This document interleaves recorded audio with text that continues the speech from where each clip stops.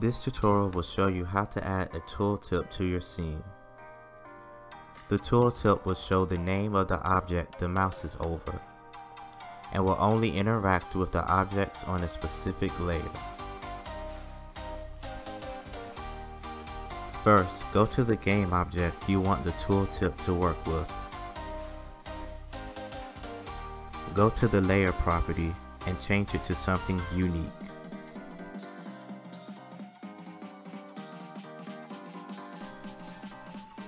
Now add a canvas to your scene, and make sure to add a text. On the text, add a new script.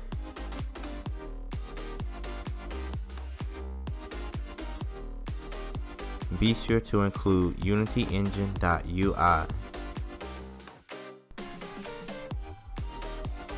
Create a public text variable, also an integer. The text starts out disabled. The integer will be equal to the layer you chose earlier.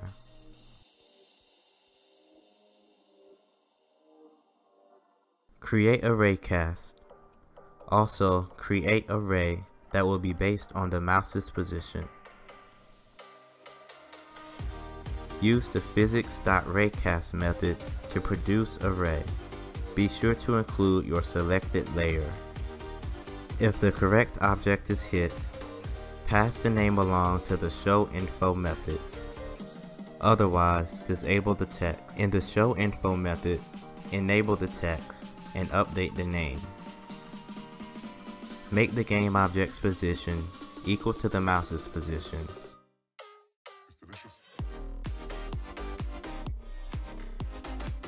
Drag the text down to the text field of the script.